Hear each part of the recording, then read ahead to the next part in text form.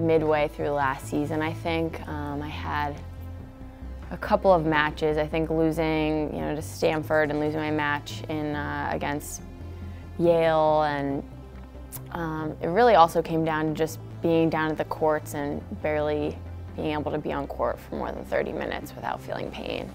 So it was just kind of that day-to-day struggle that really was hitting me hard. It was tough. I didn't know whether or not I was going to be able to train seriously again, let alone compete the way I wanted to and win matches that I wanted to win for our team. So it was a difficult experience, but just kind of talking to Gail and to the girls every day, and trying to do my physical therapy every day and work on getting my back better. The thing about Liv is that she never gives up, and she's always working hard to be better on court and even off court. And like when I train with Liv, she's always pushing me and pushing herself to be better.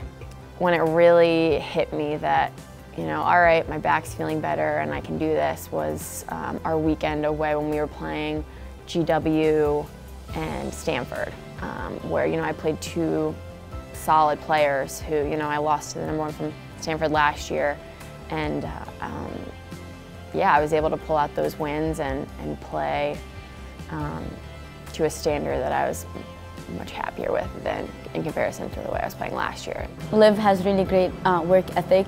She's always working hard to get better, and she never gives up. Even for the Trinity match, everyone thought we were done. Like before Liv's match, we were 4-1 down, and she went in and she didn't give up.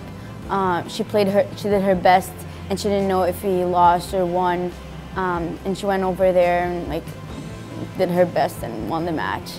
Pulling off a win like that against Trinity, I mean, you can't help but have a little confidence boost from that. And yeah, I think we all have extremely high expectations for the next few matches, and to be able to really contribute and lead as a senior and a captain, and be able to get some big wins for the team. I mean, it means everything. And we just have an amazing dynamic this year. I think it's been an extremely rewarding experience, and it's just been, I couldn't have asked for anything better for a senior year.